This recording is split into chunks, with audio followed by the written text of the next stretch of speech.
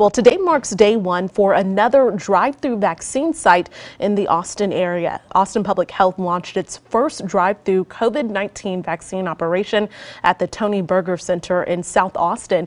KXAN's Caitlin Carmut joins us live now from the Burger Center. And Kate, so far, how are things going?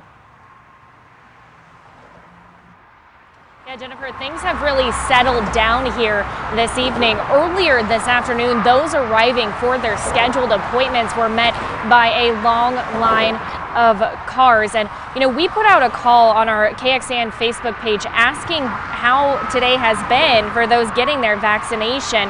One lady told me she arrived for her scheduled 2 o'clock appointment. She got so frustrated after waiting for 2 hours, she ended up leaving. Now, another lady says her husband got here around 11 this morning, and the process was nothing but smooth sailing. Now, this is only Austin Public Health's pilot phase. Health officials say they plan to initially vaccinate 1,500 people a day and then ramp up to 3,000 a day. Until now, Austin Public Health sites have only been walk-up.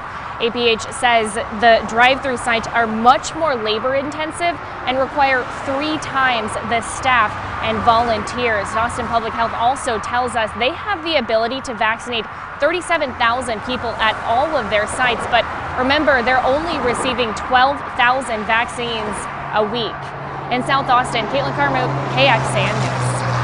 All right, Caitlin, thanks so much. Well, just because you're vaccinated doesn't mean you can't get COVID-19, even if you've already gotten it.